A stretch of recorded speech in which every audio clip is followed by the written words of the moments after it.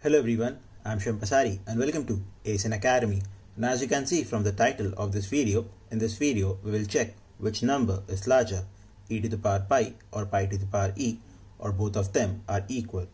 Now pause this video over here for 5 minutes and check by yourself and then come back with our answer. Is it e to the power pi or pi to the power e?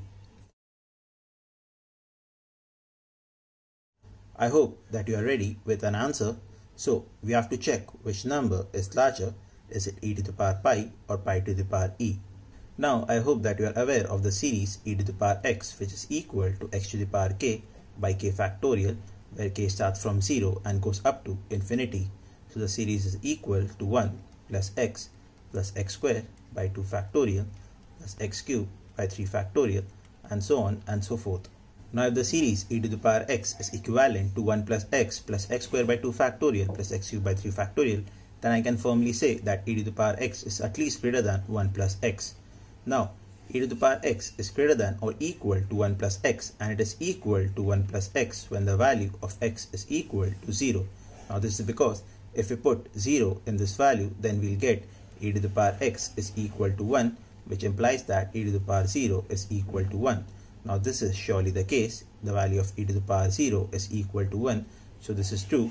So at the value of x equal to 0, e to the power x is equal to 1 plus x. And for all the others value, e to the power x can directly be written as e to the power x is greater than 1 plus x.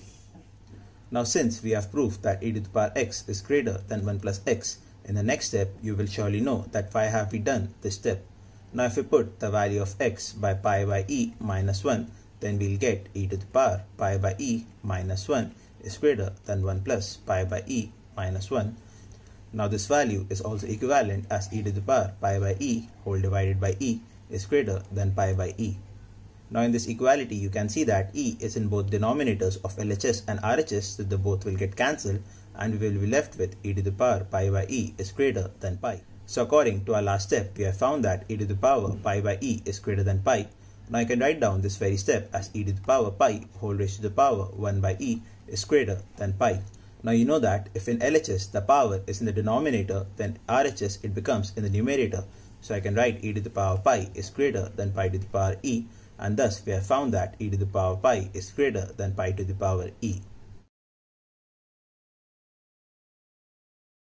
Now there are various other methods by which you can prove that e to the power pi is greater than pi to the power e. And if you think that you have a better efficient method, then post your method down in the comment section. And if it's really efficient than this very method, then I will post it in the official channels of LHS Academy. That's all for this video, and I hope that you understood all the topics covered in this video.